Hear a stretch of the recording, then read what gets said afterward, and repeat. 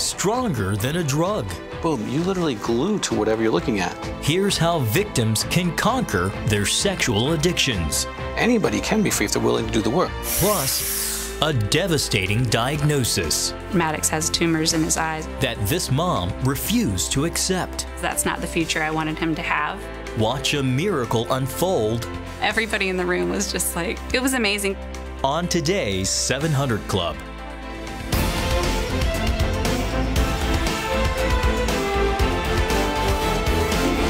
Well, welcome, ladies and gentlemen, to this edition of the 700 Club. The Iowa caucuses were interesting. Biggest turnout I think they've ever had. 180,000 people turned out for that caucus. And my takeaway, although Cruz won it, the winners of those things, Huckabee won, didn't go anywhere much. He won a few states. Santorum won, but he didn't go anywhere except won a few states. I don't think Cruz's win is going to take him to the White House, but we'll see. It'll be interesting. But it apparently shattered the myth of the invincibility of Donald Trump. He's going to have a hard time recovering that aura that surrounded him, but we'll see what it is. And then Hillary Clinton barely pulled out a win. That's Terry. right. She and Bernie Sanders are actually tied this morning. And so that certainly wasn't what people expected. Heather Sells has a look at the results for both parties. Compared to 2012, 60,000 more Iowans showed up for the GOP caucuses this year, and 2/3 were evangelical. That clearly helped Senator Ted Cruz, who edged past rivals Donald Trump and Marco Rubio for the victory. Tonight is a victory for courageous conservatives across Iowa and all across this great nation. He just had a message that really resonated, I think, with the people of Iowa, constitutional conservatism. I think people see his integrity. They see he's true and real. He's a real person. He's not just some politician up there. The caucuses delivered second place to Donald Trump, who responded with uncharacteristic modesty. We finished second, and I want to tell you something.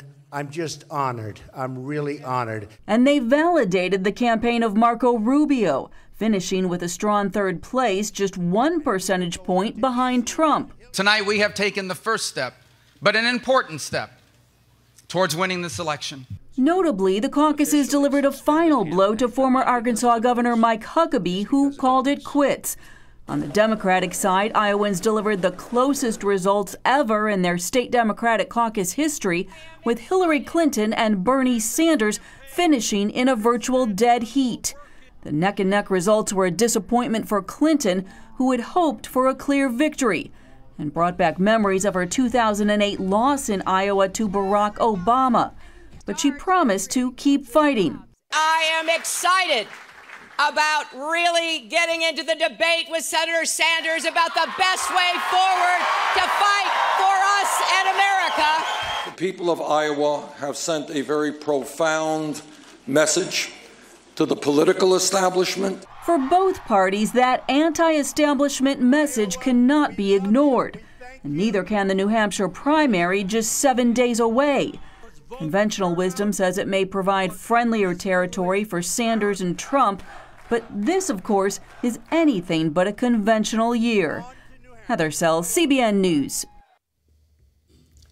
Well, thanks, Heather. And we have with us our political correspondent, David Brody. He's gaining quite a lot of stature for his analysis of the evangelicals. And David, it's good to have you with us today.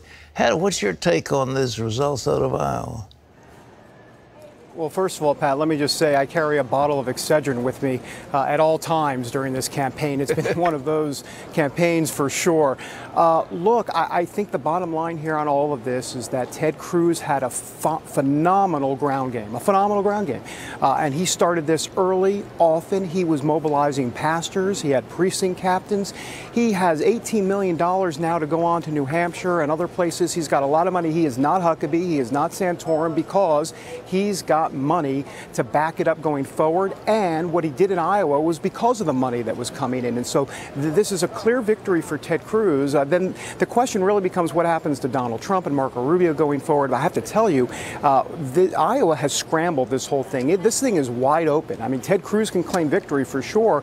Marco Rubio can also, in a way, claim victory for doing so well, almost second place in Iowa here and coming on strong. And then Donald Trump, let's be honest with Donald Trump. Whoever thought Donald Trump would even be in the race, be in this Iowa race to begin with, let alone come in second in evangelical heavy Iowa. And then he's polling very well in New Hampshire. So, boy, we've got a race on our hands, Pat.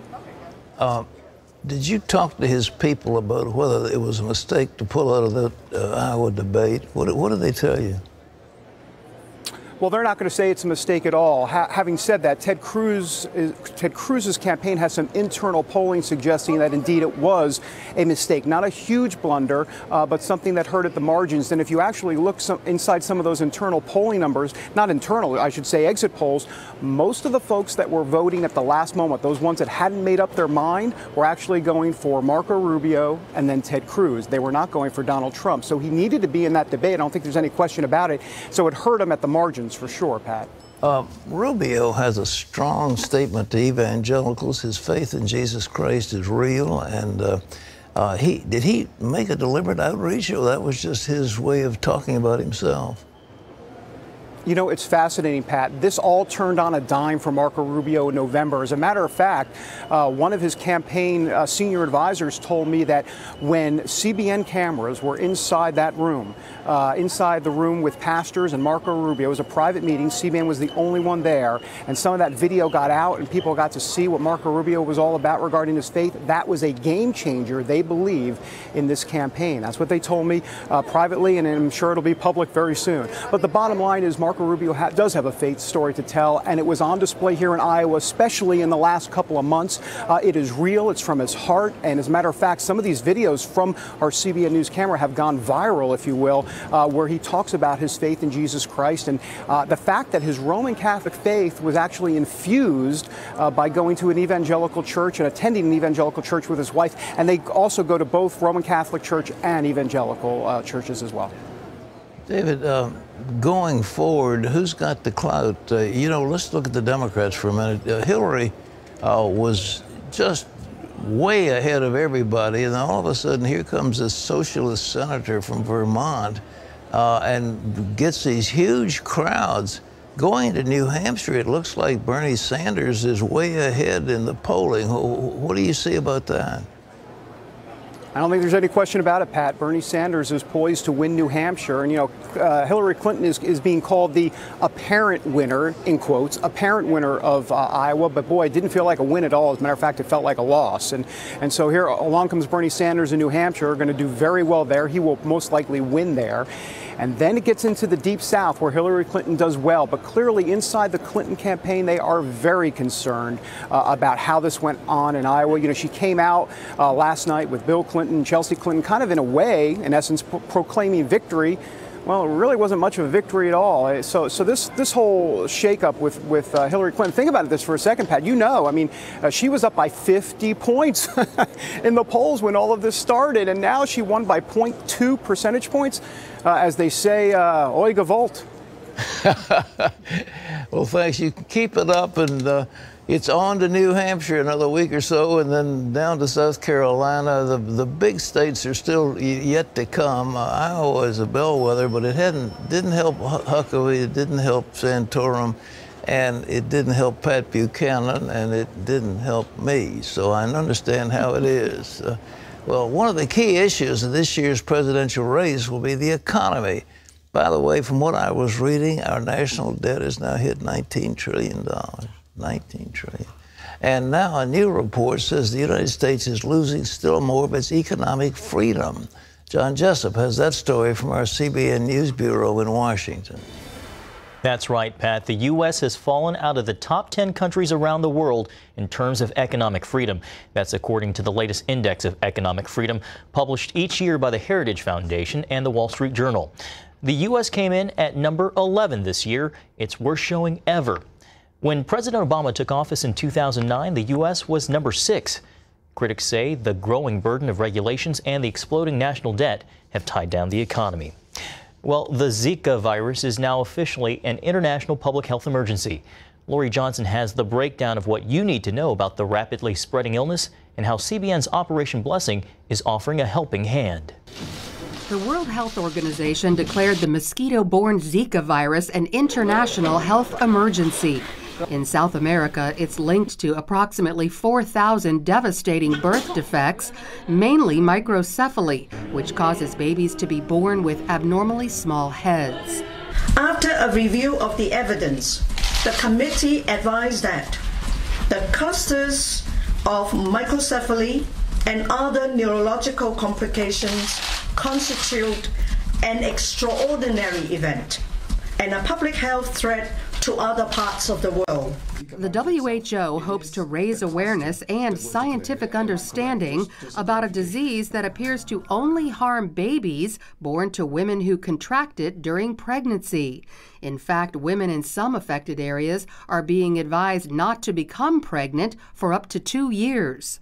Scientists are working on a Zika vaccine, but it isn't expected to be available for years. That means for now, the best way to prevent getting Zika is to avoid being bitten by a mosquito. The outbreak is currently centered in Central and South America. The CDC advises pregnant women to avoid those areas, including popular vacation spots like Mexico and the Caribbean. They admit it's possible, even likely, that we will see limited Zika outbreaks in the U.S. and recommend expectant mothers wear long sleeves, long pants, use insect repellent, screens, and air conditioning. CBN's Operation Blessing is on the ground in Zika-infected areas, trying to minimize the outbreak in a number of ways. In El Salvador, volunteers canvass neighborhoods spraying for mosquitoes. They also distribute insect repellent and mosquito nets to pregnant women. The other thing that we are doing is we actually are working with our partners, the Mayo Clinic, to produce public service announcements. And what that will do is air on El Salvador TV. Operation Blessing is also educating people in person about the dangers of standing water becoming breeding grounds for mosquitoes carrying the Zika virus. Lori Johnson, CBN News. And Pat, officials in Brazil, which is hardest hit, are especially concerned about how the virus might impact a big event they're hosting this summer, the Olympics. Well, I tell you, this may shock some people, but I think we could say that Richard Nixon was able to kill more people than probably Adolf Hitler and Joseph Stalin combined. Did you know that? In what way? What do you mean? Because the United States got together with other countries and we led the charge to ban DDT. Oh. And DDT was extremely effective in killing mosquitoes. And you remember there was a lady named Rachel Carson who wrote a book called The Silent Spring. Do you remember that? Mm-hmm. It shocked everybody. The little birds aren't singing and therefore the spring is silent. And we've killed these birds with this dreadful DDT.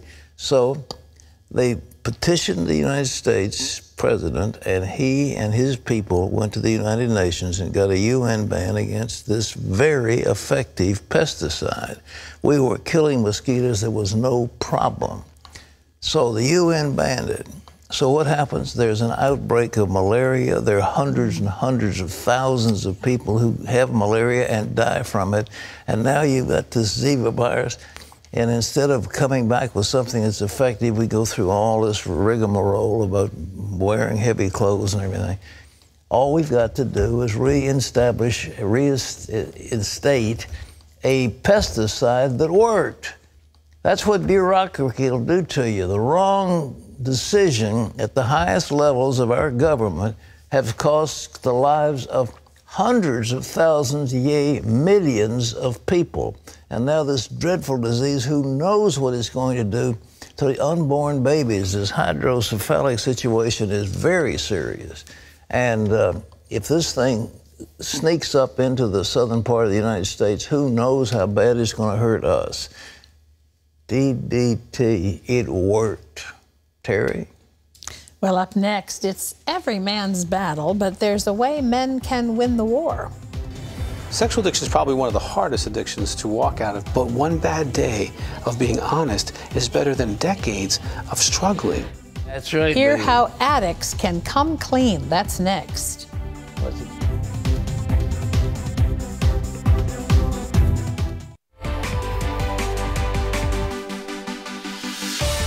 Well, you're watching the 700 Club, and sometimes we shock you, and sometimes we try to help you. And here's something that I think will shock and help you. Sex addiction. Addiction to sex? Well, it happens to be one of the most powerful addictions you can imagine. And it affects everyone, including Christians and pastors. But what if you could beat that addiction and double your income or even change the world? Paul Strand talked to a leading authority who says there's hope for sex addicts and that freedom is possible. Watch this.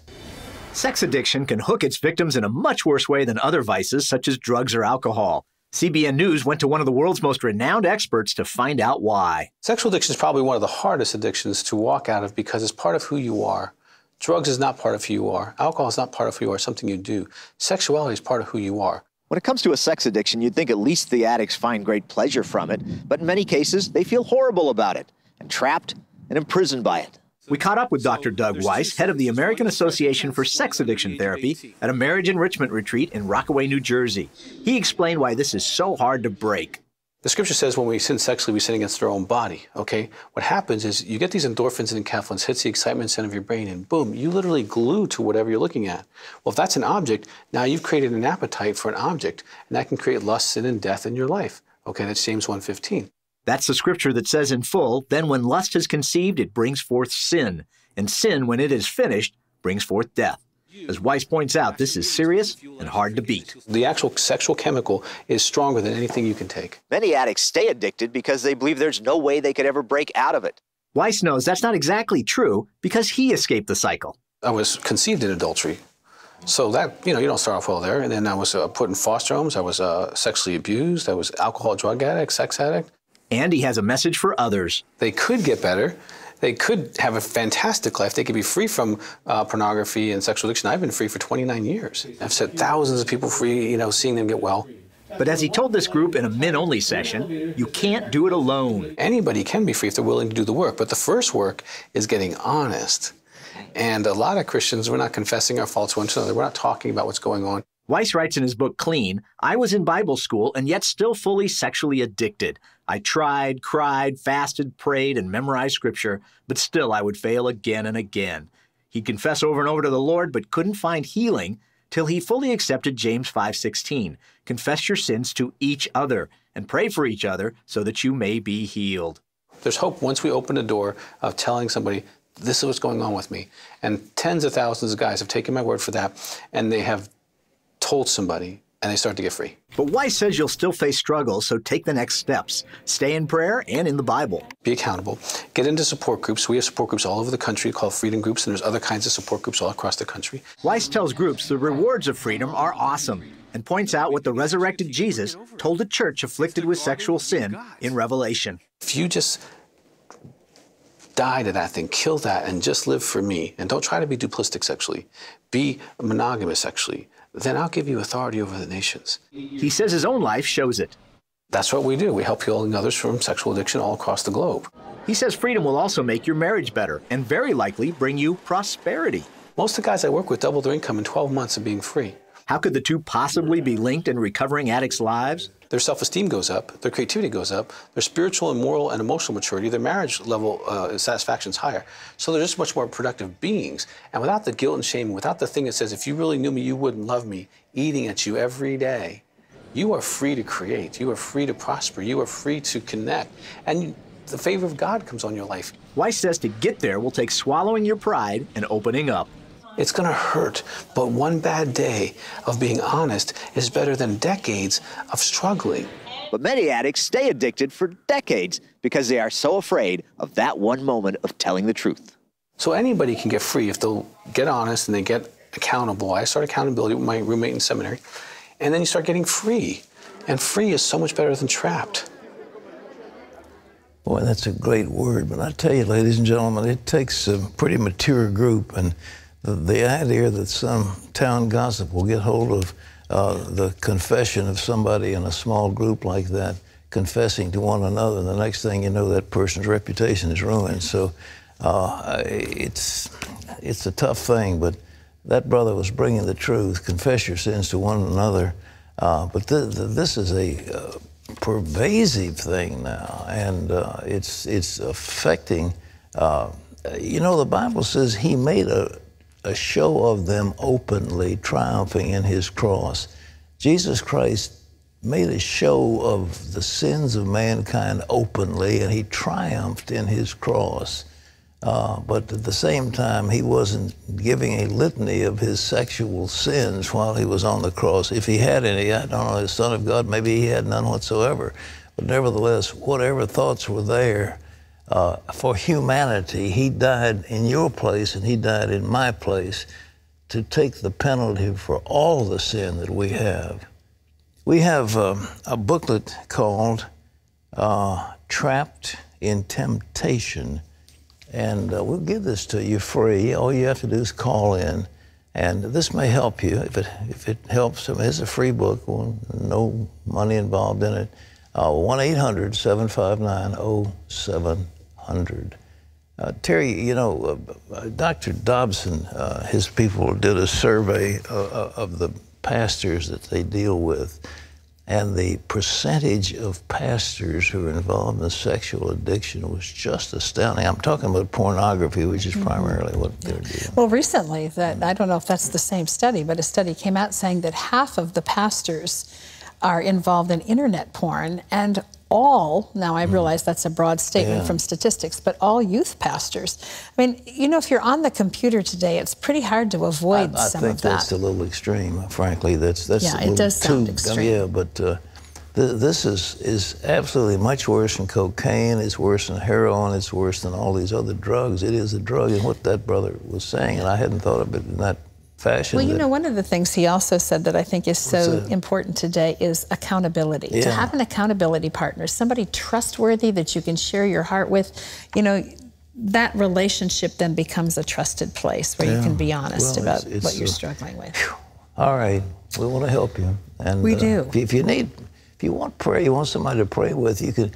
The thing about it, you can call up and be just as anonymous as you want to be. You don't have to give any name. You don't have to give any address. It just say, look, I've got this problem. Would you pray for me? And one of these people on the phones, many of them have suffered and struggled and overcome the same things you've got. So they're here to pray for you.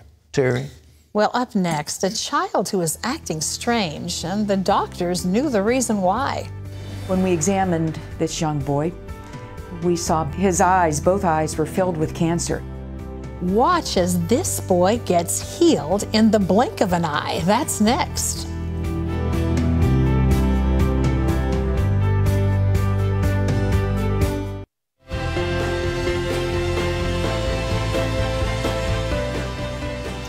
Tara Poe heard devastating news from her son's doctors after he was diagnosed with cancer. She was told that her baby was only going to get worse. But Tara refused to believe that, and 9 months later, doctors couldn't believe what happened next. On January 1st, 2011, Tom and Tara Poe were celebrating the new year with the birth of their son, Maddox. It was surreal. We were just super excited. This was our first child together, so it was a really beautiful bonding moment for our family. But when Maddox was 7 months old, Tom and Tara started noticing something wasn't right with their son. I remember a moment when I was holding him and looking down at him and looking in his eyes, and I just didn't feel that bond that I knew I should feel when I looked at my child. If I called his name, he would look, but he wouldn't be looking at me. He'd be looking kind of in the area. After a thorough examination, their pediatrician referred them to an eye specialist. He looked in his eyes, and then he kind of just sat back and took a deep breath, and then he said, "I'm so sorry to have to tell you this, but Maddox has tumors in his eyes, and that's why he can't see." And then I looked back at the doctor, and I said, "Is he going to be okay?" He told me, "I can't tell you that for sure." That was probably the worst day of my life. I was so angry and like almost yelling, why is this happening? The specialist then sent them to the Wills Eye Institute in Philadelphia, where they met Dr. Carol Shields. When we examined this young boy, we saw both eyes had advanced retinoblastoma. His eyes, both eyes, were filled with cancer. The good news was the cancer hadn't spread, and Dr. Shields told the couple that 6 months of systemic chemotherapy should eliminate it completely. But there was a chance their son could lose one or both of his eyes. When I thought about Maddox being blind for the rest of his life, that terrified me because that's not the future I wanted him to have. And so I prayed from the very beginning, thank you, God, that Maddox can see everything perfectly out of both of his beautiful eyes. And that's just what I would say over and over again, and I really, truly believed it. By the end of chemo, the tumors were gone, but there were still signs that the cancer could return. Then, 8 months later, another tumor appeared in Maddox's right eye. It was treated successfully with radiation, but the side effects were severe. We cured the cancer, but then he's left with all this swelling in his eye. And in his case, his retina was all blistered up. And when it gets blistered up, we call that retinal detachment. There would be probably an 80 to 90% chance he would lose his eye. I wasn't prepared, and I felt sick, I felt scared, and I just remember looking at her and saying, he's not going to need his eye removed. He said, I'm going to go home and I'm going to pray to God for a miracle, and he's not going to need his eye removed. I was really sort of amazed by her belief. And, you know, I would chuckle and I'd say, well, you know, getting back to medicine, medically, scientifically, he is at risk to lose this eye. And she would shake her head and say, I really don't think that's going to happen. One day, Tom and Tara were at home watching the 700 Club when Gordon Robertson started praying. So there's somebody with blistering on your eyeball, and it's a particular problem in your right eye. And God is healing that blistering now, and all that pain and discomfort and inability has turned into ability and comfort, and you're pain-free now. In Jesus' name, just receive that. I felt joy because God's given us signs that he's here and he's gonna, heal him and take care of him. 1 month later, Tom and Tara watched and waited as Dr. Shields and her team took a careful look at Maddox's eye. I examined him with my scopes and I was looking, and I looked at my assistant and I said, his detachment's gone. No fluid, no detachment. It was a little bit shocking that it spontaneously went away, and went away so fast. Everybody in the room was just like, like smiling, and like, it was amazing. I started laughing a little bit because I was just like, whoa, this really happened.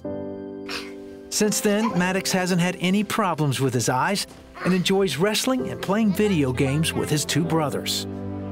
This was an amazing situation that happened. Some things in science are not explainable by scientific reasoning.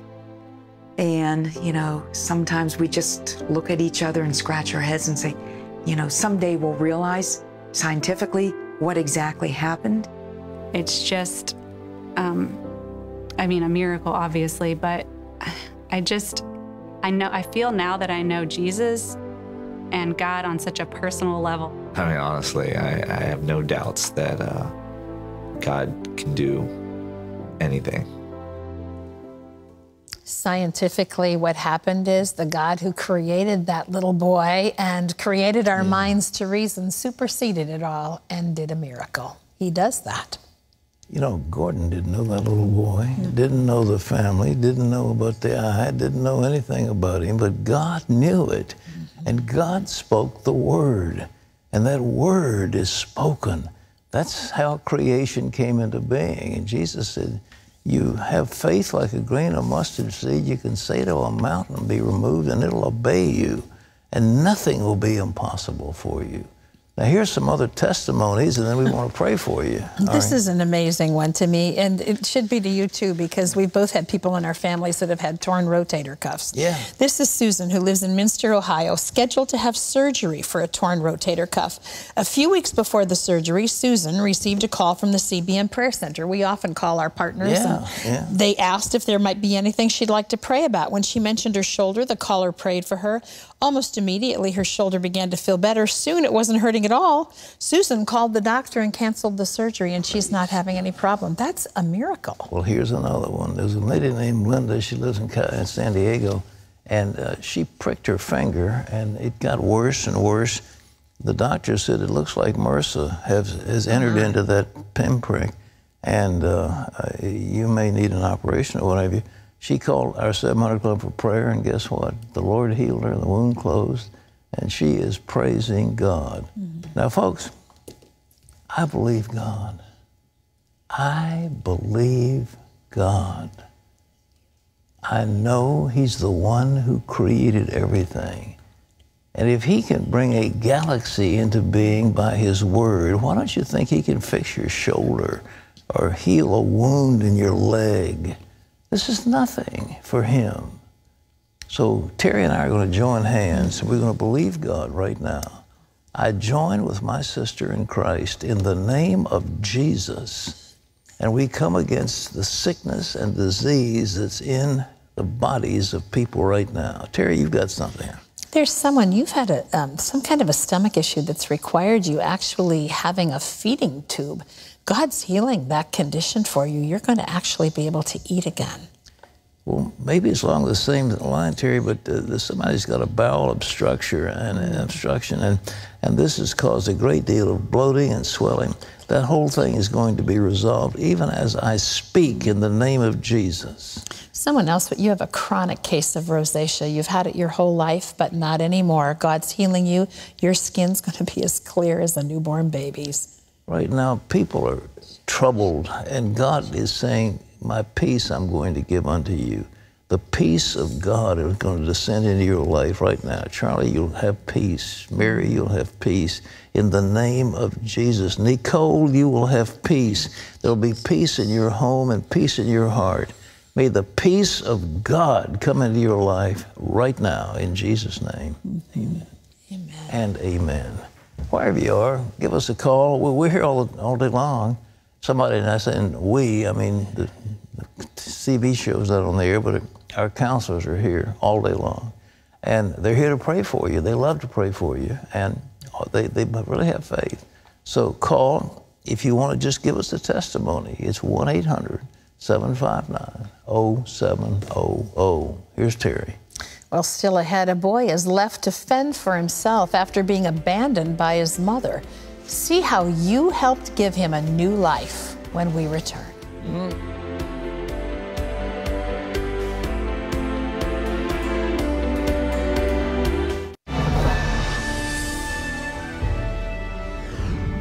And welcome back to the 700 Club. Saeed Abedini says he loves his wife and he's praying for healing and restoration in their marriage. On Saturday, Saeed issued a statement to the Idaho Statesman newspaper about his wife Naghme's allegations of marital abuse. He wrote, "While I am far from perfect as a man or a husband, I am seeking every day to submit to God as He molds me into what He wants me to be." He also said much of what Naghme wrote in her Facebook posts and subsequent media reports is not true. Naghme has filed for legal separation from Saeed, who was recently released from Iranian prison. Saeed says he will continue to seek reconciliation, and you can read his full statement at cbnnews.com. The government of the United Kingdom is now letting scientists conduct gene editing experiments on human embryos. Right now, the goal is not to produce modified babies, it's to find answers to improve fertility treatments. The human embryos will be killed after each experiment. Opponents of the landmark decision say it could open the door to designer babies down the road and say it's already bad enough that human lives will now be created and destroyed for experiments. British scientists will now be allowed to edit genes by deleting or replacing bits of DNA inside living human cells. And you can always get the latest from CBN News by going to cbnnews.com. Pat and Terry will be back with more of the 700 Club right after this.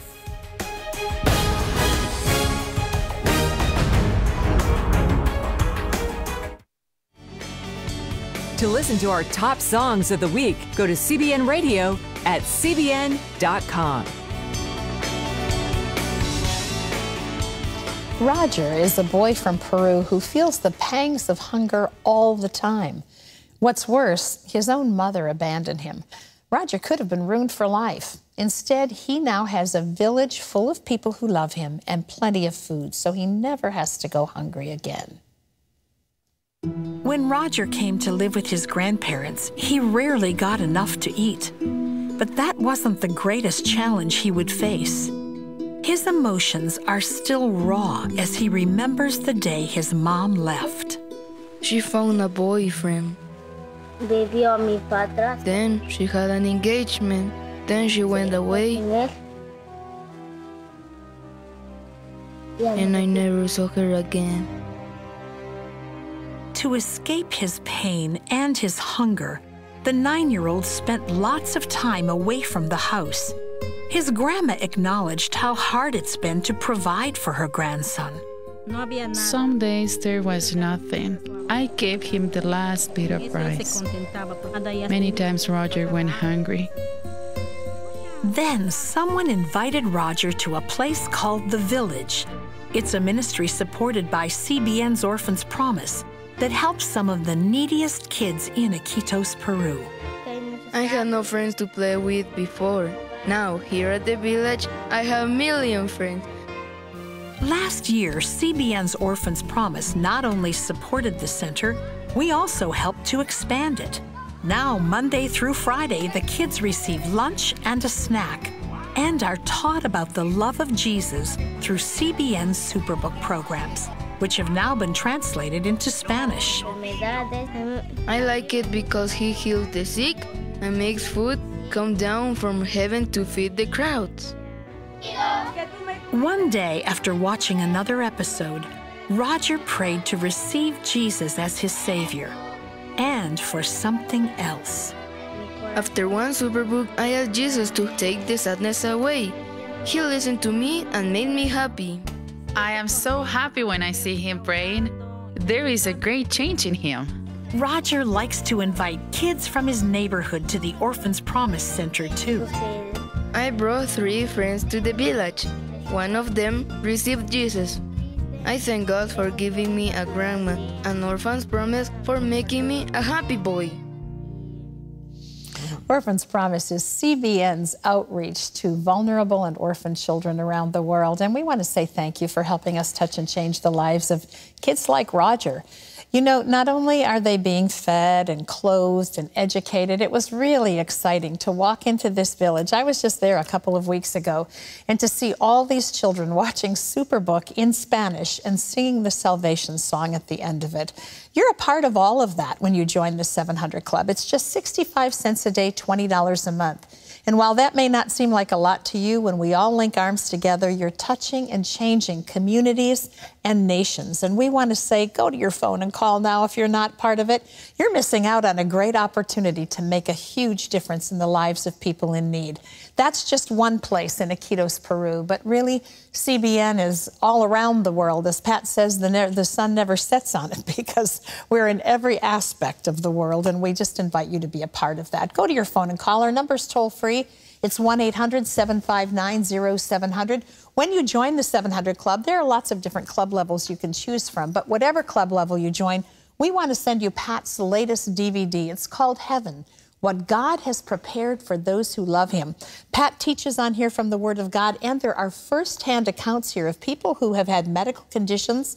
They've died, and they've come back to life, and they've talked about what's happened when they've gone to heaven and seen a little bit of what God's prepared for us. We want you to have this. So join the 700 Club. You'll be making a difference in the lives of thousands and thousands of people. Up next, we're going to bring it on. Becky says, my friend told me she can see ghosts. Is that biblically okay? Pat's going to tackle that question and more as soon as we return.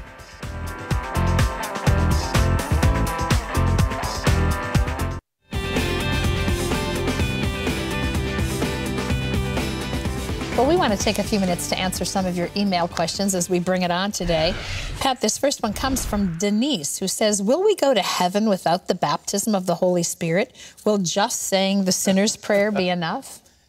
If anybody's in Christ, he's a new creation. Old things are passed away, behold, all has become new.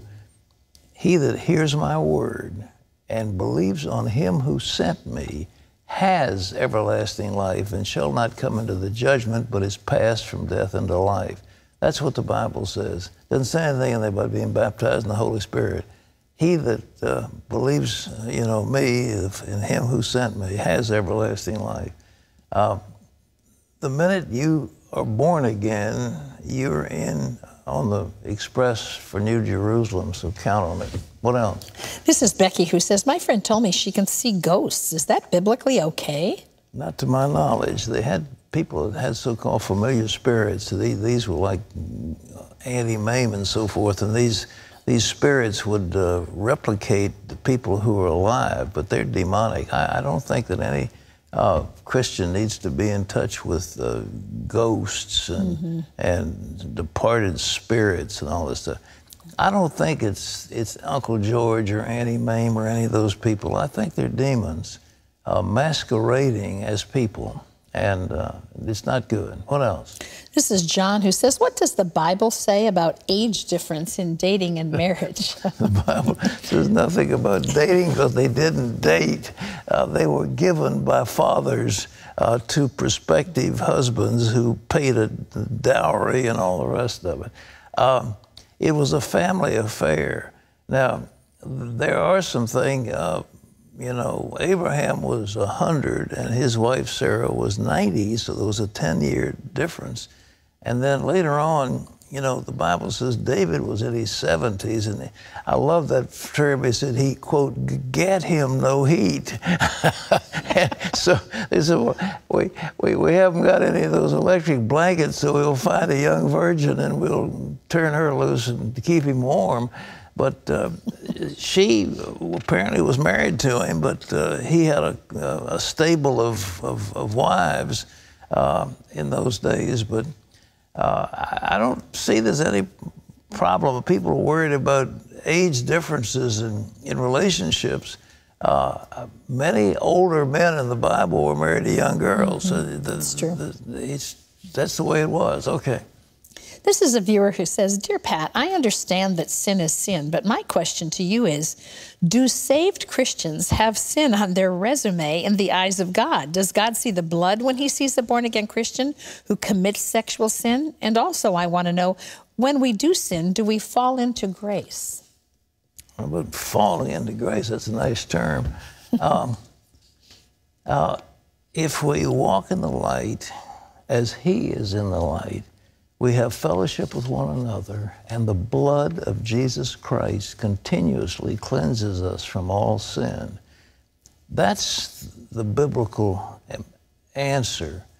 Our sins are forgiven. They're placed in the sea of God's forgetfulness. God doesn't hold against us. And what is it he said?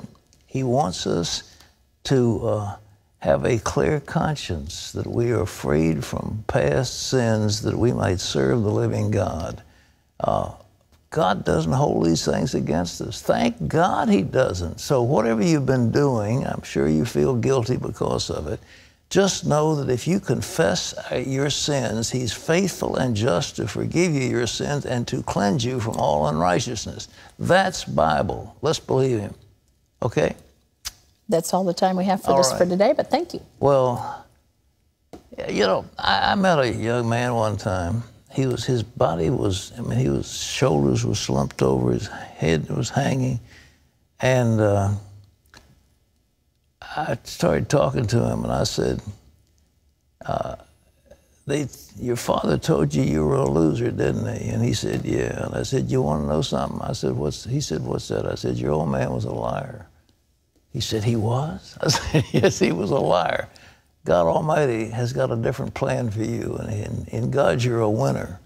Well, Richard Green was first labeled a loser by somebody close to him, his own mother. Parents can do that to kids. And a lifetime of failure followed in Richard's feet. And over the years, he became a slave of cocaine until a simple prayer delivered him in an instant. There was a lot of pain, a lot of anger, a lot of violence in our home. My name was never Rick. I was always a cuss word. You're just a dumb kid. The youngest of 11 children, Rick Green remembers the sting of verbal and physical abuse inflicted by his alcoholic mother. You can't do nothing right. I was always belittled. I was always humiliated. Somebody was always crying, and at times there was blood drawn. There was one bright spot in his young life. Daddy was the one that woke us up and took us to church. Even though he was a functioning alcoholic, he loved on us. And as a child, you never forget that. Still, the relentless abuse left Rick convinced that he was a failure. Making it worse was a learning disability that went ignored. I remember telling teachers, how did I pass? And they would just ignore me, and they just kept passing me. And by the time I got to the 10th, 11th grade, I just dropped out because I was so humiliated. Rick also started using cocaine to escape. You can't even describe the euphoria. It's indescribable. Every negative pain left, gone. At 19, he married and started a family. Rick worked temp jobs, but feeding his addiction was his priority. I wasn't eating. I was skinny. My skin didn't look good. You know, you look like you live. I looked like a slave to Satan. Rick eventually left his family, knowing he was only harming them. Reality hurt too much. Reality was too heavy because you had to look at you and what you've become and how many people you truly hurt. And I couldn't deal with the pain of 4 boys that had to be asking their mom where Dad at. For more than a decade, Rick was in and out of jail on child support violations. Just more reminders that he was a complete failure. I was angry with my mother, and I was angry with me that I had let myself get this bad. And I was angry because I hurt this woman, my first wife. He was getting ready to appear in court once again and decided to get high to soften the blow. But this time, Rick decided he'd had enough. I know it's an old cliche. I just got tired of being tired. Something had to change. And for the first time, I cried out to God, please remove the desire from alcohol and drugs and cigarettes from me. I don't want to live like this no more. And instantly, my desire was gone. And I went over the toilet and I just got rid of the cocaine. I pulled my beer and I broke my cigarette. And I said, Father God, cleanse my tongue. And I've never cussed again. No one can tell me God isn't real because nobody can do that on their own. Rick asked the Lord for forgiveness and gave him his life. He then went to court and was sentenced to 6 months. During that time, he read the Bible and began to understand that he had great worth in God's eyes. There was a joy I couldn't even describe. There was freedom. There was no more bondage. I can make choices on my own instead of being told what to do. We were actually human beings. We were people. After his release, Rick started making things right. He found a church home, stayed off drugs, and caught up with his child support. And in time, he was able to forgive his mother and found it freed him. Before she died, I was at peace with her. I could think for the first time without somebody putting me down. I was actually living. And I hadn't lived in a long time. Rick has since remarried.